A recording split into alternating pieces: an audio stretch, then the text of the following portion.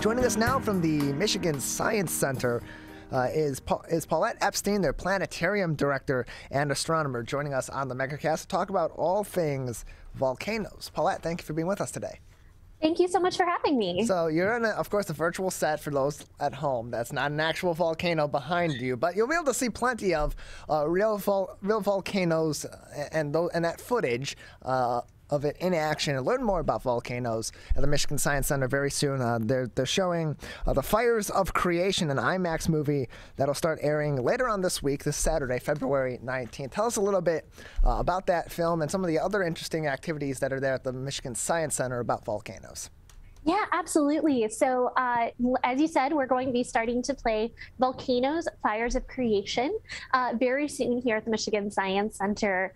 So it'll begin on Saturday in our 4D theater, our Toyota Engineering 4D theater. And the film is all about volcanoes and gives us a really close-up look of some of the most amazing and deadly things on the planet. So the really cool thing about it being in our 4D theater is you actually feel like you are up close and personal with those volcanoes. So our 4D theater is the one that pokes you in the back, sprays you in the face. We have non-pyrotechnic sparks in that theater. And so when you are watching the movie, you really feel like you are a part of it, and the whole room is rumbling during some of those volcanoes, and it is a truly amazing film. Very beautiful and stunning, and really feeling like you're part of the action. Yeah, so let's take a step back. Everyone seems to know what a volcano is, or at least the basic functions of an active volcano, at least. But for those that aren't sure, how do volcanoes form, and what function do they serve geologically? Yeah, absolutely. So volcanoes usually form on the faults between plates in our sort of geologic world. So you have the Earth, and the Earth is made up of these different plates, and those plates are sort of moving around. So you may know that the Earth didn't always look like it does right now. A long time ago, it actually had a single continent, and we call that Pangaea, the supercontinent. And these plates have sort of been moving around and adjusting because they're basically just floating on a layer of sort of magma. So they move around and adjust, and sometimes they'll adjust in such a way that it allows some of that magma to come up to the surface as lava. So that's actually where a volcano is forming. The volcanoes that we see most often are usually in the Ring of Fire, which is all around the Pacific Ocean. We have active volcanoes in Hawaii, here in the United States. There is a dormant supervolcano in Yellowstone. So that one, there is some volcanic activity, but it's not actually lava coming up to the surface. And we have volcanoes all through that Pacific Ocean as well. There was one that went off just a couple of weeks ago, and took out travel in the Pacific Ocean. So volcanoes are happening all around us, and it's really just because those plates are sort of moving around, and there's gaps that can be created so that magma can come up and come out the surface as lava. Really cool, really dangerous. We're joined by Paulette Epstein, who is an astronomer and planetarium director over at the Michigan Science Center, joining us on the MegaCast. Their showing of the film The Fires of Creation, which is an IMAX movie at the Michigan Science Center, begins airing Saturday, February 19th over there at the Michigan Science Center. You can learn more information on the Michigan Science Center's website at mi-sci.org.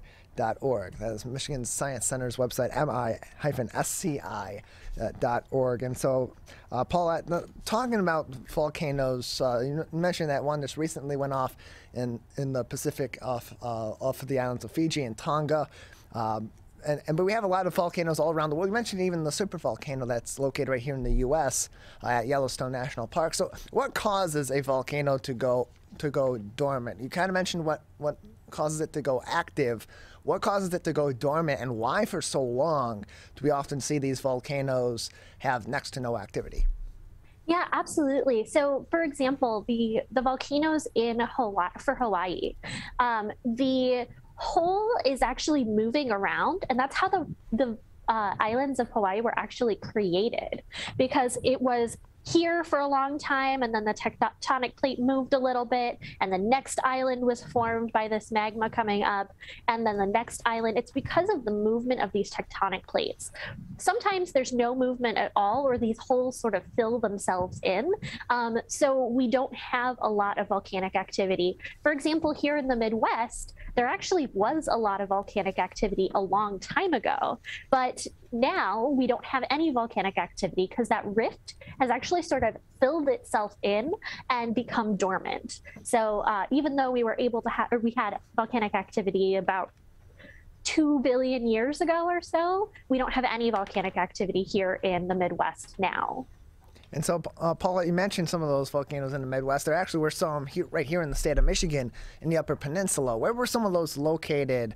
And you mentioned now because those rifts in the earth were then filled in, they're dormant.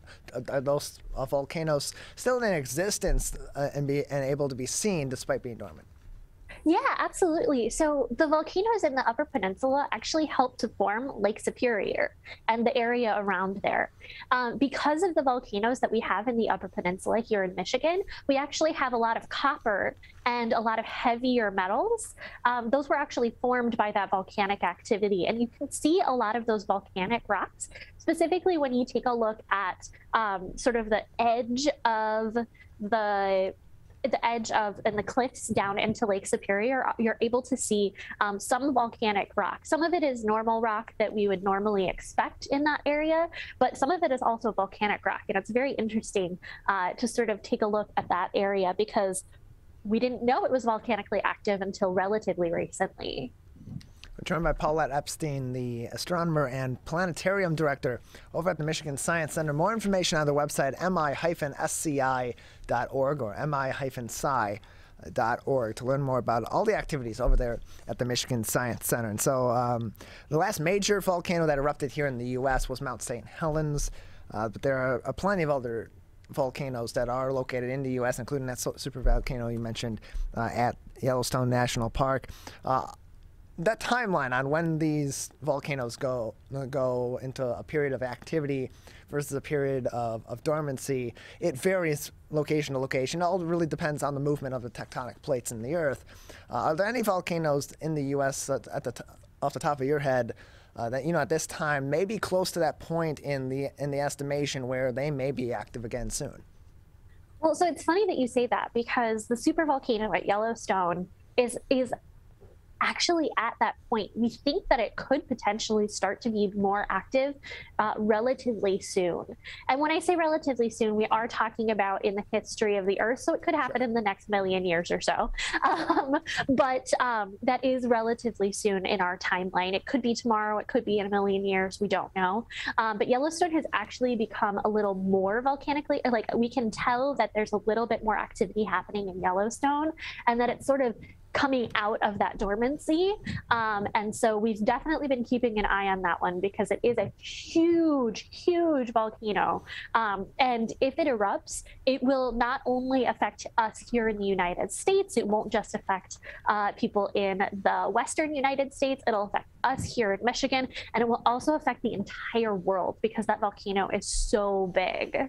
And so, Paulette, how do you go about predicting when volcanoes may be active again, or when that activity may come to a point of eruption? How do experts that are tracking this information ultimately predict when, or forecast even, when these eruptions could happen or that activity could come back?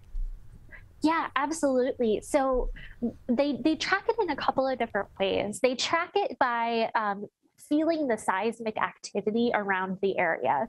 So the more seismic activity, the more active the volcano is going to become. They also can track it using just signs and things.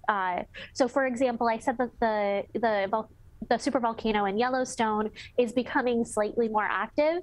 And so what we're seeing is we're actually seeing more geysers, we're seeing more heat, we're seeing things that that point us to the direction that it could potentially become more active in the near future. So that seismic activity or the vibrations of the Earth are really what pushes us to be able to get a better idea of when these volcanoes are going to become more active, but also just watching them and noticing even slight changes that are happening. Another thing that actually happens is animals can sense it before humans do. So a lot of times, like, animals will clear the area around a volcano before it erupts so that they are safer. And so following animals and how they move, their migration patterns, all of that can also give us clues as to when volcanoes are becoming more active and when they could potentially erupt. We're joined by Paulette Epstein, Planetarium Director and Astronomer over at the Michigan Science Center.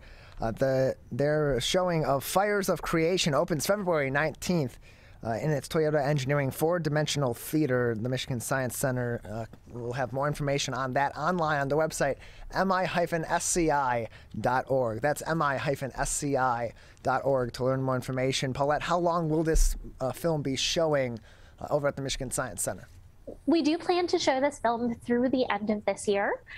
So it'll start, like I said, this weekend. Saturday and Sunday is our opening weekend for this movie. And we do plan to show it through the end of the year in our Toyota Engineering 4D theater.